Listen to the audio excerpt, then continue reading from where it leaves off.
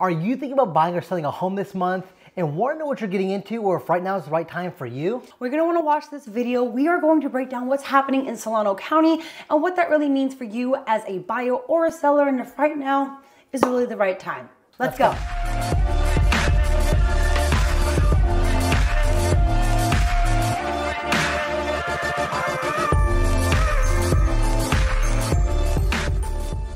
I'm Ratleff. I'm Brandon Ratleff. And we are a husband and wife real estate team here in Northern California that specialize in Solano County.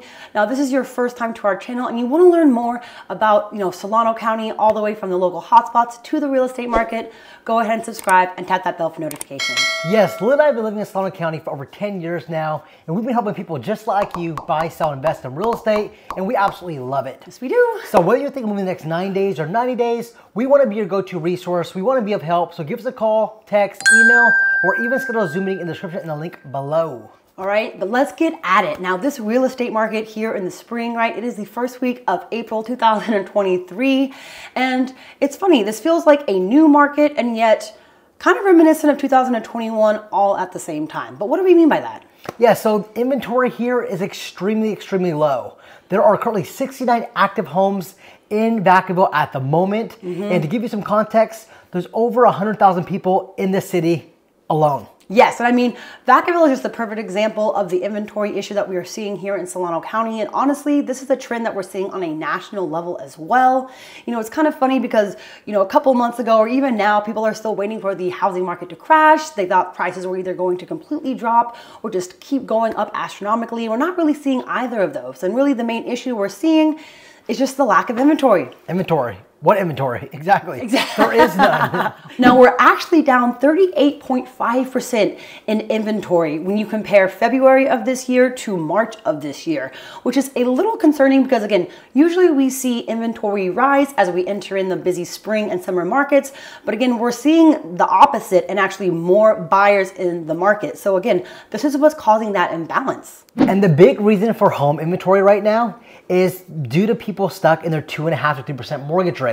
There's no incentive to put their house on the market because prices are higher. So sellers just aren't selling their houses. Yes, and I mean, they're literally stuck. Like a lot of these homeowners, they want to leave. Maybe they want to upgrade or they want to downgrade, right? But it doesn't make sense. Not only are they sitting on a 2 or 3% mortgage rate, but their home was probably worth, they probably bought it at a much lower price, even if they bought 3 years ago. And so now you're seeing, these almost homes that could be double the price of what they bought maybe 8 years ago and really high interest rates. And again, it just doesn't make sense. And understand the climate and when they bought their house, right, 2 or 3 years ago, everybody was trying to get a house. Everyone was trying to take advantage of the 2.5%, 3% mortgage rates. And so at that point, they just needed to get in and get in fast.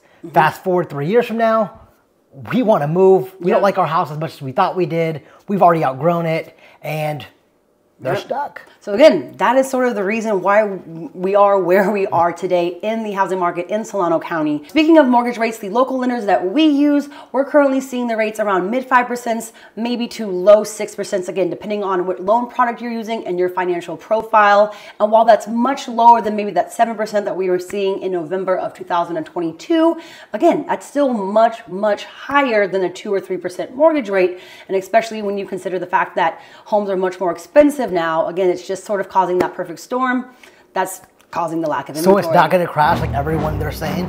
I mean, I'm not sure. This lack of inventory is making it really hard. So if you're a buyer and you're looking to get into the housing market right now, your first step is speaking with a local lender. I can't emphasize this enough. Speaking with a lender, running numbers, and getting that pre-approval is more important than ever because inventory is low. And if you see your house, you're going to want to act and jump fast. And nothing makes your offer stronger than having a pre-approval letter and having that local lender give the listing agent a call and just verifying how strong you are financially as a buyer, right? So again, these are all the little things that you want to be doing in order to put yourself in the best position possible to secure a home when you finally see the one that you want.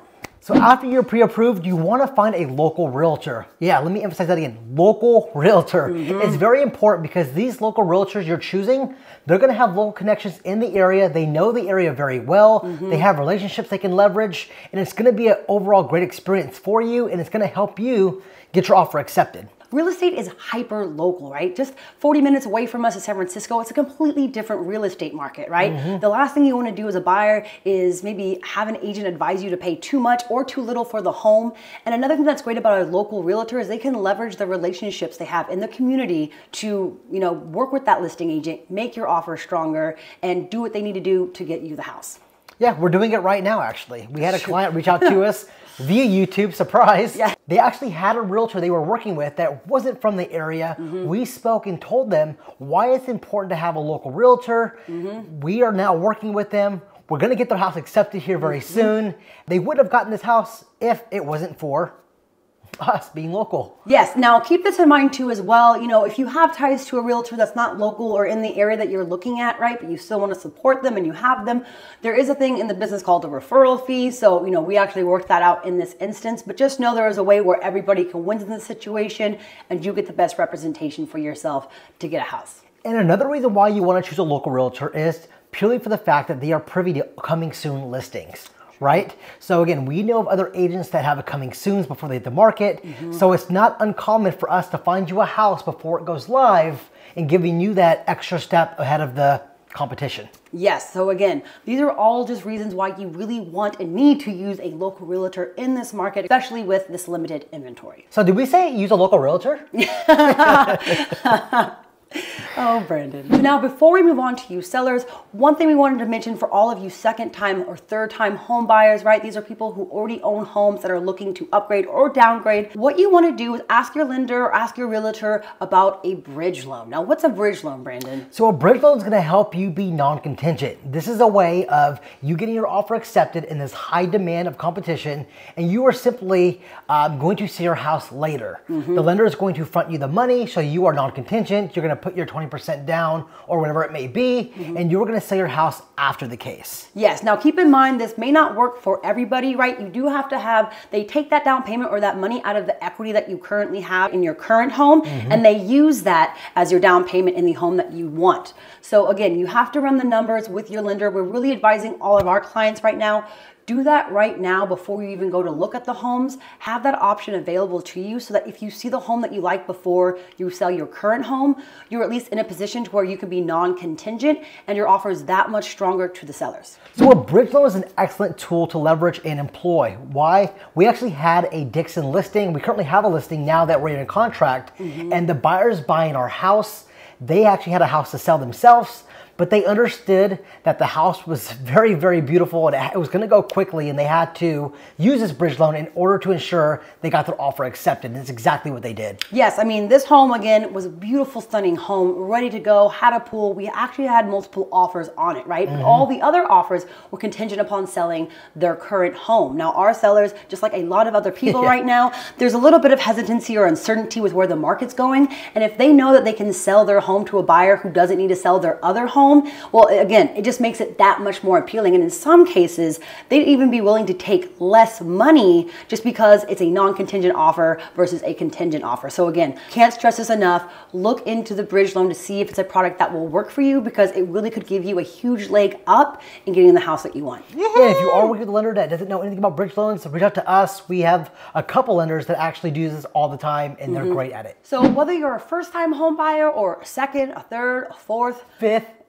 Yes, you want to be sure, again, prepare yourself, especially here in Solano County, for tight inventory, okay? You're going to want yourself, your realtor, to be looking every single day, because homes are literally going that quickly again. And if you are a buyer in this market, I can't stress this enough. Stay strong, stay committed to the goal, because you are going to feel defeated.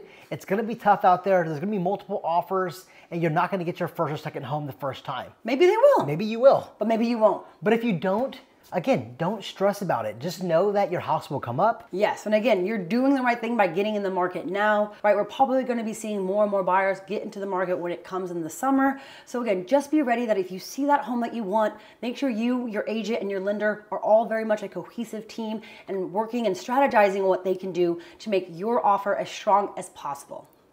So now, Sellers. let's move on to you sellers. Now, if you're thinking of selling your house, we recommend you doing that sooner than later because, like we said in this whole video, inventory is very low and demand is very high. You're more likely to get multiple offers, which is going to cause a bidding war and you more money in pocket. Yes, now we actually saw a pretty similar scenario last year where spring was actually the strongest time in the market if you were a seller, and it was for the same reason. There was just a bigger imbalance in the supply and demand. Again, you're going to see more buyers come out in the summer, but you're also going to see a lot more homes come for sale in the summer as people are looking to move in between school years. And again, if there are more homes on the market for other buyers to look at, that means less competition, which means you're less likely to get a multiple offer scenario and less likely to get that top dollar. So again, we really do recommend try speaking to a local agent sooner rather than later. Try to get your home on the market in April or May if you can. Because of inventory, your home is going to sell, but if you really want top dollar, you want to find the best listing agent. And that's why we're recommending interviewing multiple agents. Yes, you're looking for someone who's going to market the home and get as many eyes on that home as possible, because ultimately, the more people viewing your home, the more people get inside the doors, the more likely you're going to get competition and more offers in hand. Yes, now another thing that's really important to lean on your agent for right now is prepping your home and pricing it competitively. There are certain trends right now in home design really attracting more buyers than other homes, and we're seeing these homes that have these features just fly off the shelf. So having a real estate agent who knows, again, what you can do to make your home as marketable as possible is going to be extremely important. That's a great point, Lily. And honestly, as a seller, you really want to ask your agent how they're going to price your home and why they're pricing it the way they are. Because those two things are going to dictate if your house is in the market for 3 days or 45, 50, 60 days. The house that we are seeing on the market, there's nice homes, but their days on the market are so high because they overprice it to begin with. Find yourself a great local realtor who knows how to list a home. They're going to have them walk you through how they're going to price it, how they can make your home more marketable, and how they are going to, spread your house throughout the universe, right? Or I should say the metaverse, right? Yeah, right. Because getting more eyes on your home ensures that you're going to be able to drive more traffic in there. That means you're going to be more likely to have a multiple offer scenario, which will allow you to drive up the price of the sales price of your home and have more favorable terms to what you need. Well, there you have it. That's your market update. We really appreciate you guys watching this content. We enjoy making it for you and keeping you in the loop of what's going on here in Solano County. Yes, now if you like this video, you want to see more content like it, you want to learn, what it's like to live in Solano County, anywhere from the local hotspots all the way to the real estate market, go ahead and subscribe and tap that bell for notifications. And if you have any questions and you'd like us to help you navigate this market, never hesitate to reach out, give us a call, text, email, or schedule a Zoom meeting in the description below. But until then, Ratleff out.